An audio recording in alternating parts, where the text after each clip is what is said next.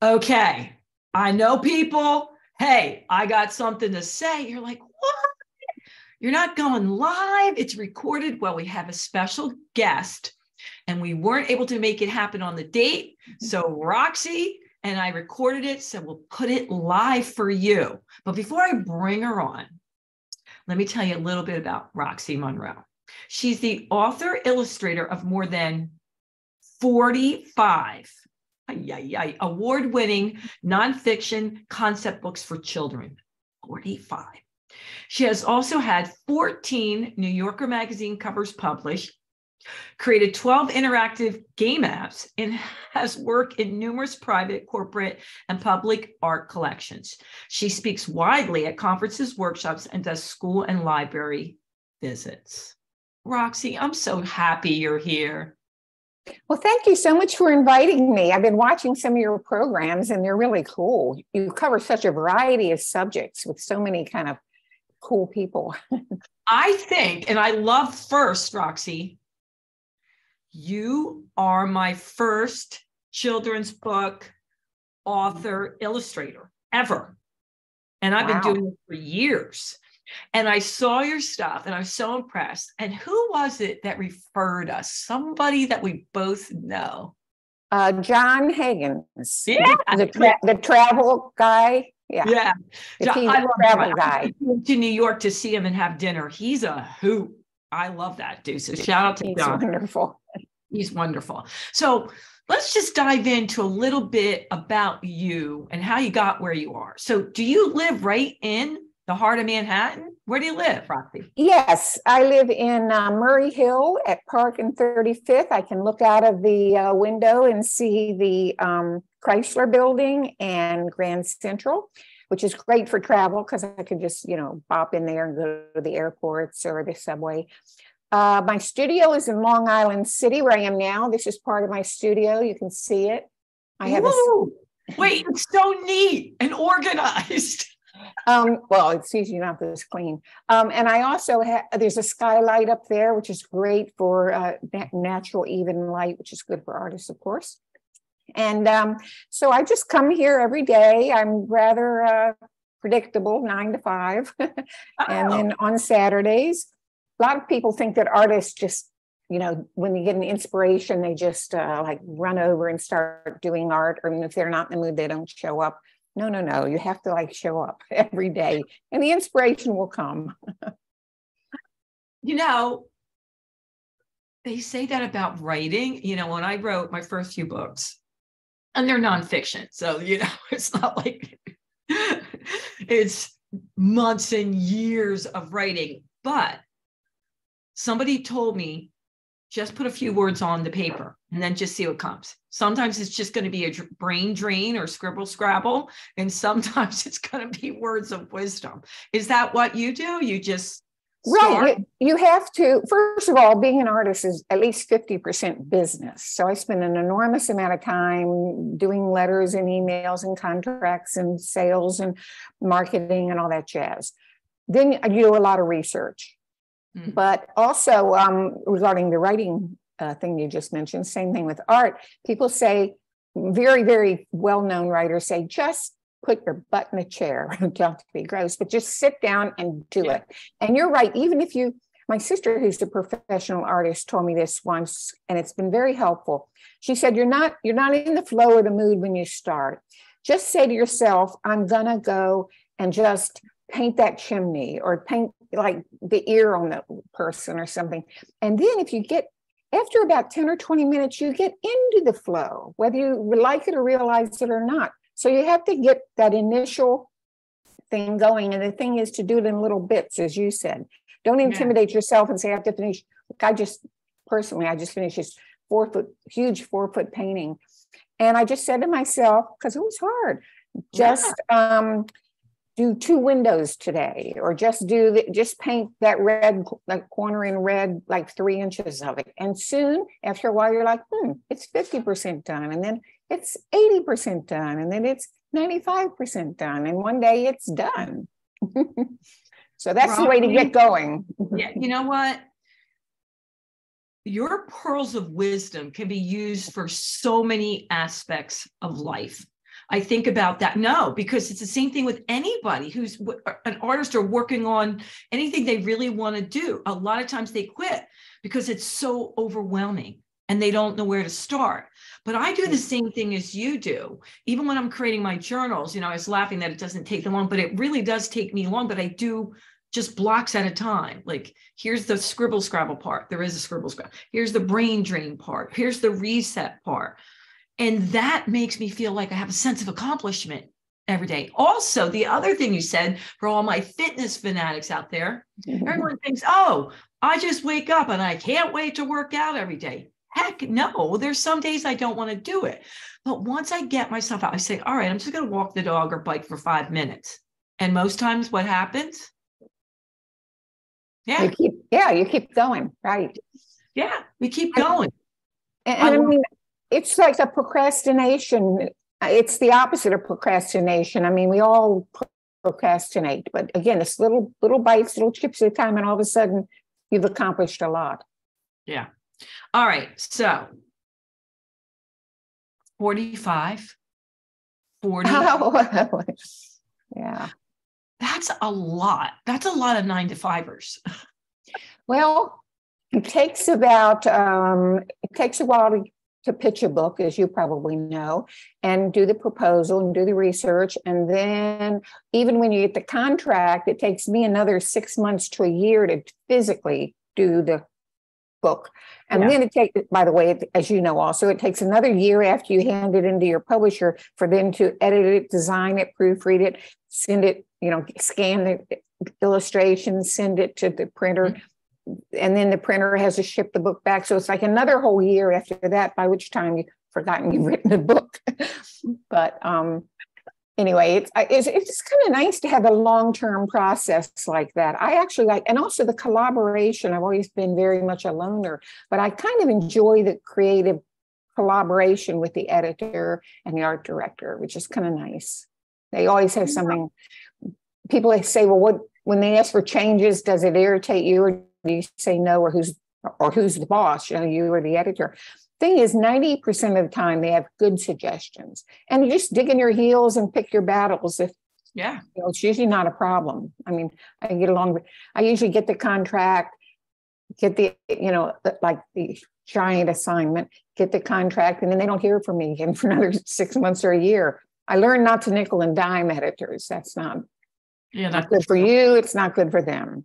Yeah. So, and you usually figure out what you're going to call or ask about. Given a few days, you kind of figure the problem out yourself. So, that's why I was so impressed with 45, because I know the process and it's a long time. You're right. And once you get it, it's another year. But I'm thinking your books have so much illustration that it seems to me that would take longer, to make sure that it's exactly how your vision is and what they show you on the pages, because it's not just words, Right. Actually, I find writing much more difficult than the artwork. Now, both of them require research, because I do nonfiction, also sometimes interactive or concept books. My nonfiction, they have to be accurate, including the illustrations. I can't fake it, So, but writing's the hard part, and editors often want me to, because I'm a writer and an illustrator, and most people who do books writers collaborate with a different illustrator, but I do them both, which editors like because they only have one contract instead of two. But I often, so I have to do all the writing first, which is hard. They prefer to do the writing first, then the editor wants to edit it, but I'm a visual thinker. So I have to do the drawings first and the storyboard and the layouts. But then I write it, and then I do the final illustrations, which I consider a reward for doing all that. I love to do them, particularly with color and pattern. A reward for doing all the research and the hard writing, because as you know, writing is rewriting. You might write something one paragraph 10 times before you get it right or feel good about it. Yeah. So, all right. So, the process. And I love the way you're breaking it down, because it really makes everyone out there realize how much goes into one book. You know, it's a lot. So how old were you when you started? Did you go to school for this? Yeah. No. Yeah. Well, I mean, I come from a very, very creative family. My sister's a professional portrait artist down in Washington. So when I was 6, we were always we were taken to museums as toddlers. We had art on our walls and library books. But when I was 6, I won a countywide first prize for a painting of a bowl of fruit. And my picture was in the newspaper. And I thought, that's kind of cool. I think I'll be an artist. So ever since then, I was like the class artist and most talented in the yearbook, all these things.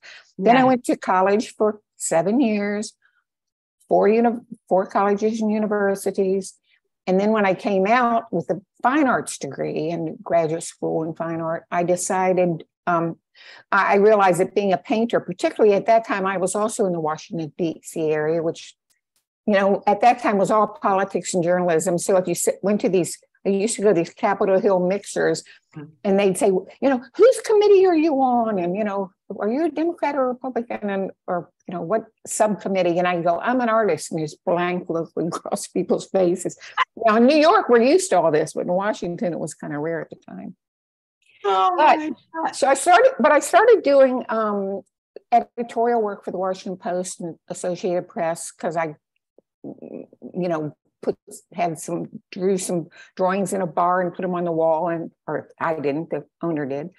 And then the AP drank there all the time, and they came in, they're like, let's have her do some work for our news service. I'm like, okay. But then I started doing television courtroom art. And by the way, to go back to my sister, she, you know, was nominated for an Emmy for her work. So, I mean, again, a whole family is, because I think genetics are part of it, are craftsmen, artists. So I started doing courtroom work, and which is fun. I did the end of the Watergate trial and the Abscam trial, and did it about 5 years. Then I used to start coming to New York, and I broke into the New York Times once, because even in those days they had gatekeepers. Yeah. So I somehow snuck into the elevator, and I went up to the book review, and the editor goes, well, I can't use you, but maybe the New Yorker can. And I thought, I never thought of the New Yorker. So anyhow, I went over there, and that was a real process. You just left your portfolio and came back a week later. I lived in Washington, so I had to take, 6 hours of trains. Yeah. And they bought the first drawing I ever gave them. And I was like, oh, this is cool. And then 2 or 3 years later, I sold a cover. And the day I sold the cover, and I was in Washington, I had a nice life. The day I sold the cover, on the train going back, we had the Village, remember the Village Voice? Oh. And they would have ads for like subletting apartments. And I saw an apartment trade. Someone wanted to be in Washington for 6 months. And I thought, great. So I traded my apartment with a woman up at Columbia. And the first day I moved to New York, I was like, this is my kind of town. I mean, I had no money. I was lived at one point in a horrible place full of a lofty thing down in 8th Avenue in Chelsea with rats and roaches. And I was so happy. I just love New York. Always have, always will. Oh, Roxie, I have to have you back on for a longer interview. There is so much to unpack there. And that's fascinating, even up till smart you got it. But in making sure we stay with our time, it was fascinating. There were rats, but I was so happy. Okay. All right, let me get my composure. So I want you to dive in. You mentioned a little bit, but I want to make sure they understand that when you say you can't dive in. Oh, there you go. They understand that you said you have to fact check, that you're not just, writing a child's book, that this has stuff in it. You said I have to get the pictures right and I have to get the information right. Tell them a little bit more about that. Well, all my recent books, for instance, this diving coral reef book, a book just coming out on lizards. These are just the proofs. We need to hold it up a little bit. Show the diving. Dive in, right. So all of these books dive in have to be vetted, and they are actually, my books are actually vetted by professors or specialists. I have a dinosaur book that was vetted by a guy at Ohio University. Got people at the Natural History Museum have vetted my snake book. So, because you don't want, these are for young people, and even though they're, very vibrant and colorful and hopefully interesting, and sometimes they have a game element like a maze or finding games, but they still have to be accurate. So I don't want a fourth grade boy or some librarian from Boston writing me a letter after the book's in print and saying, you made a mistake. You said a hippopotamus was a rhinoceros, or you didn't, you left a zero off how many millions of years the dinosaurs have been around. So these are vetted, so they're vetted not only by me, and then my husband's my first reader, but the editor, then a copy editor, a proofreader, the art director, and then we package that up and send the proofs to a professional whom we pay, a consultant, which is usually a scientist if it's a science book. And they sign off on it, and I almost never have to change anything. One time I had a claw and I had to turn the claw a little way. And one time I did a snake with too many too many rows. But other than that, I try not to have to screw up and have to redo the drawings. I had no idea, but not all books are like that, right? No. This is an educational and fun and beautiful interactive book. So are they using your books in schools? Yes, I'm quite, I'm like a cult figure. Many people, trade books are the books that are in Barnes and Noble and bookstores, which I have.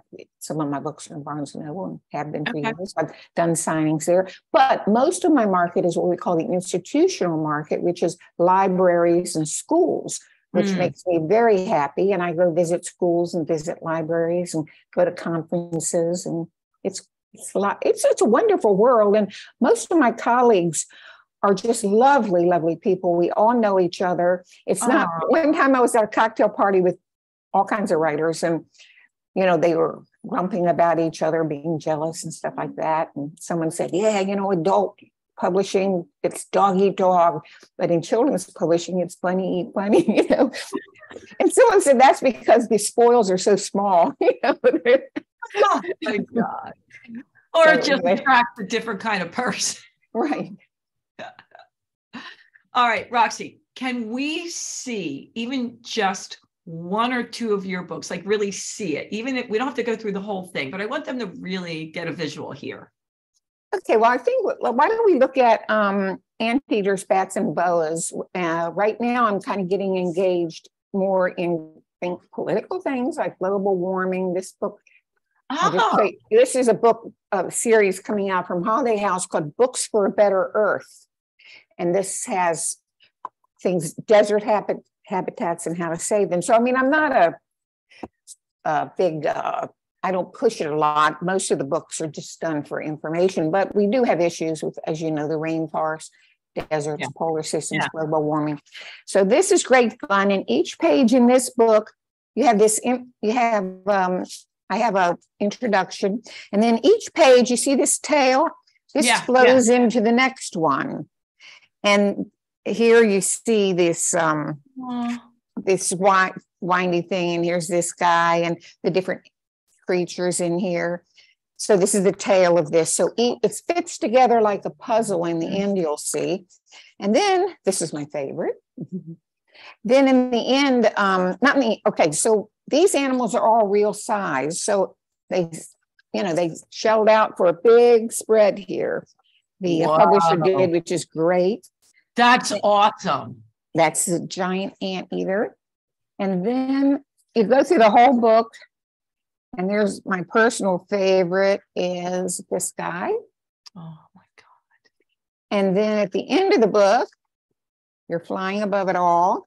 And then there's everything in that book, your path, all these connect like a picture, like a jigsaw puzzle.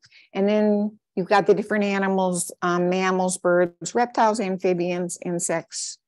I can't pronounce things, centipedes. Then you have, this is called back matter. And in my books and many, now it's kind of important, even in some fiction books, they have back matter, which librarians love. So more layers of rainforest, preserving rainforests, a glossary of words children should know how to learn more, an index, and then even the end papers are maps of where you would find rainforests. This, and the coral reef book is very similar. So, and some of my books, I did a book on snakes where you just saw the patterns on the scales and skin, and you had to guess what kind of snake it is by some other information. And another book on birds where you just saw the eggs and you had to guess. So a lot of my books have are not only interactive, but they have a twist to them. I mean, I did a book on maize, like where does food come from? And, you know, farms and land and food. You can really think of it like a maze. And much of the world's a maze when I think about it. Grand Central's a maze. Macy's is a maze. Roxie. Mazes. First of all, they're stunning. I got to get some. I just love them. I want them sitting here on my desk, number one. But number two, all the detail that you put in them, oh my goodness. I find it so fascinating. And you must never get bored, because researching all those topics, oh my God, and meeting all those people that are the experts. Right. I would love that. I mean, I can't draw, but I would love that part. Yeah, it has, creating a book like books like these do have a lot of variety. As I said, you're alone a lot when you're doing all the work, but you're also engaging in people, not only the people who produce it, the publishers and the editors and the librarians. And then after the book comes out, you know, you're sprung into the world and you go to schools and talk to young children. And let me tell you something, children appreciate beauty. I don't talk down to them visually and do things really simple and cartoony. I've had children, they brought tears to my eyes. One class, I had a third grade class, and after my talk, we have Q&A, and then it gets cut off like 15 minutes, and the teacher says, okay. So afterward, after one class, a little girl came up to me, and her teacher was with her, and the teacher said, you didn't call on Ellen, and she had a question for you. And I said, sorry, Ellen, you know, what was your question? I thought she'd ask about the animals, and which is mostly what people ask about. And she said, how do you make them so pretty? I just, you know, I was like, that's the point. Children understand beauty. I mean, I don't like do something where each tree is identical. I make each one separate because that's the way real life is, you know? I do, Roxie. I do. I just want to squeeze your cheeks. All right. Anyhow. Okay. We're running out of time here, and I didn't even get in any of the questions. So I got a couple questions that we got to get in. And for those of you who I didn't get to your questions, it's cool. We'll let you know how to meet Roxie afterwards, and you can ask some of her questions. Okay. The biggest one I got a bunch of times is, did you ever complete a book and go, no way, no how, and trash it and start over? They want to know, you were like, oh my God, I just do not like this. You don't trash a book, but you trash ideas. I have these flat files over there. So I have failed ideas where I have submitted certain projects to publishers and gotten rejected. Sometimes the book stays rejected forever. And again, it's a dummy. I do some degree of research. It's a concept. What's getting rejected is the concept or the idea, not me necessarily or my style, I hope. But I'll tell you, this book, which I love and adore, was rejected out of hand. I did a dummy about 12 years ago. I stuck it in my flat file over there, and it got rejected. I had an agent for this. I usually don't have an agent, but I had an agent for this. They couldn't sell it. I couldn't sell it. It sat there. My regular publisher was not interested. It sat there for 10 years. And about 4 years ago, I pulled it out and I cold emailed another publisher, and they loved it and they published it, and I'm crazy about it. And they even sprung in the back for a big, which is expensive to print, a big poster that kid, big poster that kids can color in one side of or put on their wall. But so that's kind of a don't ever give up. And yes, you do dumb ideas, but sometimes, and I say this to young children who write, everyone think, when you're young and naive, you think that you write something that's brilliant. But again, you go back and look at it in 2 weeks, and you're going to find out you could rewrite it better. So that's why writing is rewriting.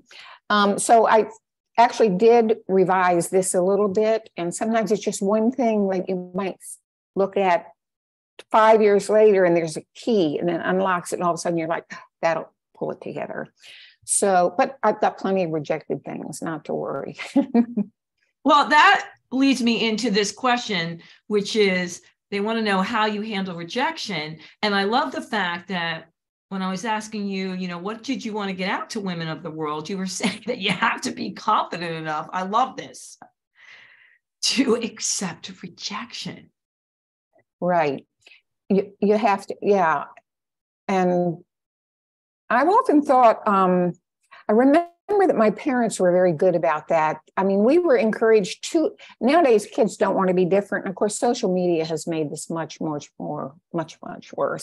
But, you're encouraged to be like your peers, or you're not encouraged, but it's inculcated into children now. You want to be kind of alike, or you want to be accepted. And my family, we're like, it's cool to be different, be odd, be strange, So awesome. So to go back to the rejection thing, I mean, if you're rejected 100% of the time, year after year after year, that can be a little discouraging.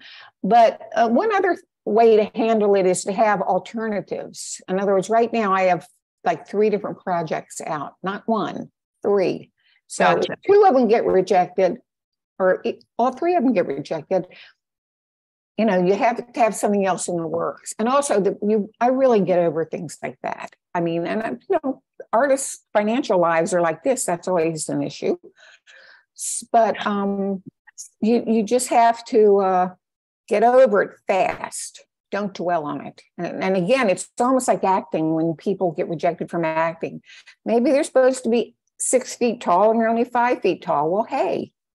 So it's not always about you, or not always about me. It's about, and also it's the climate. I mean, trends come and go. One of my best-selling books and most famous award-winning book I ever did, the editor told me 15 years later, she said, in today's climate, that book never would have gotten published. What was that? So it's actually the first book I ever did, the Inside Outside Book of New York, because at that time it was, and I did a whole series afterwards. But the thing is, you have to be in the right place at the right time. And sometimes you can be very, very talented and have a brilliant idea. But maybe someone did the same thing, by the way. A big book just came out, because you don't know what's in the hopper in that 2-year waiting period. Maybe I had an idea to do a book on the polar regions and still might. And I have a certain format for the book. And within a week of handing it to the publisher, we found that one had just been published. But that had been in the works, and I didn't know it. One very similar, almost the same title. Yeah. So you can't help that. So sometimes rejection has nothing to do with you, and you just have to carry on. I had people say to me, well, I'm going to give it a shot. I'm going to give it 1 shot. And I'm like, 1 shot? It's like acting. You got to, poor actors get rejected all the time. And they can't just go out and do 1 audition in their life. Yeah, 1 and done. That's it. I guess I wasn't going to do it. Oh my God. I wouldn't have done most of the things I've done in my life. Roxie, we have to have you back. You're awesome. You're awesome. I love your journey. Thank you for sharing just a little piece of your world. I find it fascinating. And not only that, I find that so much of your wisdom can be applied to so many aspects of life. So many aspects. Yeah. So, will you come back? Yes, and thank you so much for inviting me. This has just been very exciting. Ooh, I was so excited. Like, Roxie's coming on, Rox. All right, before we go, how can they find you? How can they get your books, your art, whatever it is? They didn't answer any of our questions. How can they reach out to you? Just My website's the best way, including I have contact information on there. RoxieMunro.com, or just my name, RoxieMunro, no E, .com. It's the Scottish spelling, not Marilyn Monroe spelling. People spell it all different ways. But anyway, yeah, just the website's fine. Great. And I will answer you for sure. And people have come to my studio. Sometimes school classes come. So if you're in the New York area, give me a email. All right, Roxie Munro, thank you so much. I'm glad we figured it out. Hey, I got something to say, people. Roxie had something to say. And don't you worry if this is not your platform for watching. I'm going to spread it on Instagram, Facebook, and LinkedIn. We would both appreciate you sharing, liking, and rating it. And you know what I'm going to say. Until next time, toodles. Bye. Bye, Roxie. Thank you. Thank you.